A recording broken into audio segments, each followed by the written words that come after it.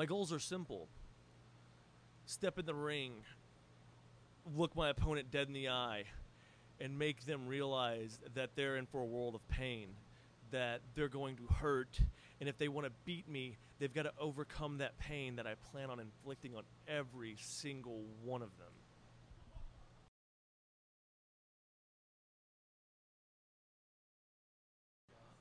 The business is the business. I mean, I didn't see that Ricky would join the business. It'd probably do something with money. It seems like Chris True's thing.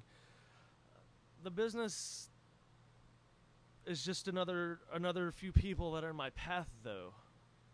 If the business was a step in the ring with me, every single one of them would run away, especially Chris True and especially Jojo Bravo. So, as far as my outlook on the business, they're just another meat standing in front of me.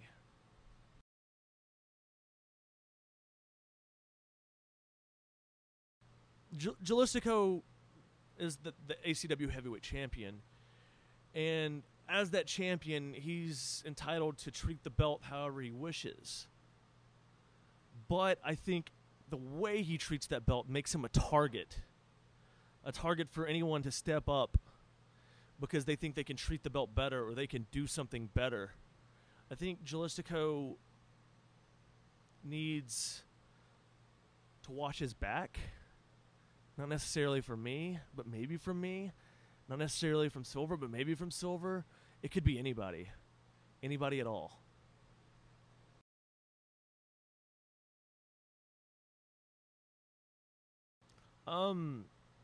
Essentially it would be Lost Boys, the original. I was always a really big fan of David. David was a genius when it came to anything. He was a mastermind. In fact, it's said that David never died in the original movie and was using Max as a distraction to get away from everything so he could survive. So I think out of every vampire, David from the Lost Boys was the best vampire I can think of.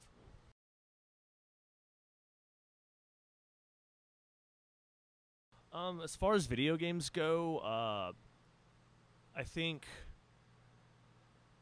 I play a lot of Skyrim, but I mean, it doesn't really inspire me in the ring. That's like a off-topic, like, it's there for me to play. But I think as far as inspiring, the God of War series did that.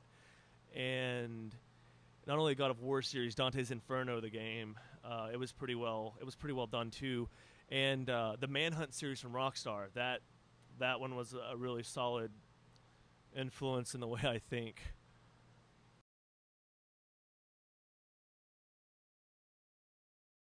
As far as books or other media is concerned, the Interview with the Vampire series, of course, Louis and Lestat, both of them, they're really very interesting creatures. And I think as far as movies would go, Pulp Fiction and Reservoir Dogs, Mr. Blonde of all people, just Mr. Blonde. That would be pretty much what I can say. Besides the obvious, oh hey, look, Lost Boys.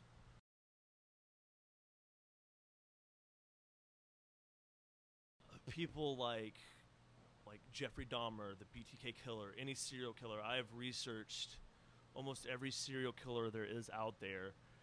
Their mind, how their mind works, the schizophrenical tendencies they all have, how they have no remorse when they hurt, when they kill, when they make someone suffer.